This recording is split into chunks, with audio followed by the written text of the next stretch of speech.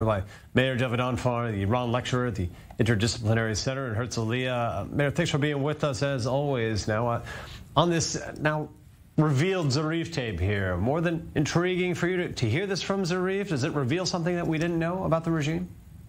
Well, to be honest with you, David, since I've been working with I-24 for more than 4 years, one of the key points that I've emphasized on is that in Iran you have a dual system of government and the regime being the deep state, and that the government is subservient to the deep state. And these remarks by Zarif confirm that. It just confirms that that the people's representatives in Iran, even though the elections are very limited, they don't have much of a say.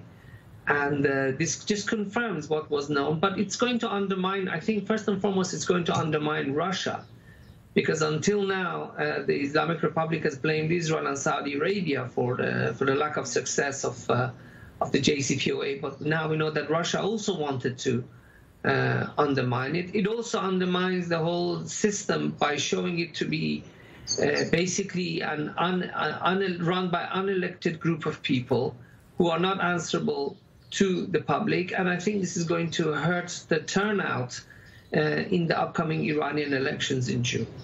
Yeah, I believe part of the set of comments there revealed in these tapes had to do with Zarif saying that their intervention in Syria was largely pushed by Vladimir Putin and the Russians here, that had really brought Iran in as to be their sort of ground forces here. Do you think any of that has an impact? How does the Iranian public look at the ongoing war in Syria?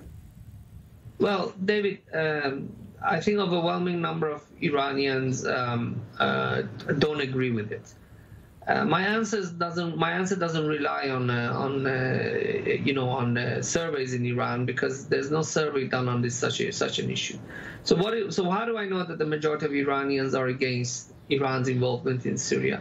Because the Islamic Republic does not allow any public debate about Iran's involvement in Syria. In the newspapers, there's nothing. They censor everything. One Iranian official, former Iranian official, Karbaschi, who was the former mayor of Tehran, once said that Iran should not be helping Assad militarily, and I think he got 1 year sentence in prison, even though he was suspended, I'm not sure, but he was convicted.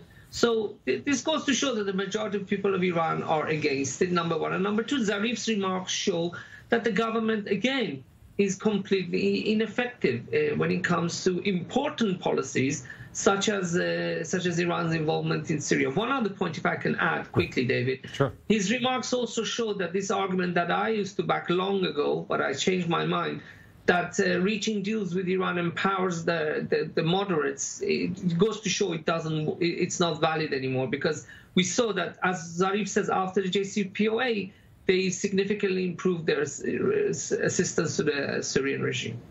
Now, on these ongoing nuclear talks with the United States here, are they adding pressure to the regime so far, or already relieving it in some way? What impact is that having? I don't think this is going to have impact on the talks. I think this is more domestic politics oriented in Iran.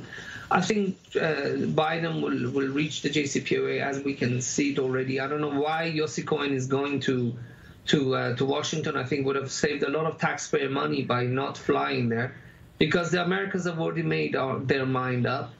The Americans have their own considerations. The Iranians have their own considerations. They have a common. What brings them together is that they both want to return to the JCPOA. But of course, David, this is not the end of the story. Mr. President Biden is, I'm sure, very well aware that after the JCPOA is reached, it doesn't mean Iran is going to be a moderate state, because, as we can see, the government doesn't have much say. So we are likely to see continuation of or increased Iranian activity in the region against Israel and Saudi Arabia. But that's something that we've learned to confront, and we'll have to confront even more forcefully. And I think the actions of the regime will bring more sanctions upon it, because, as we can see, as Zarif said, the IRGC doesn't want Iran to come out of isolation. Meir Javedanfar, as always, appreciate your time with us.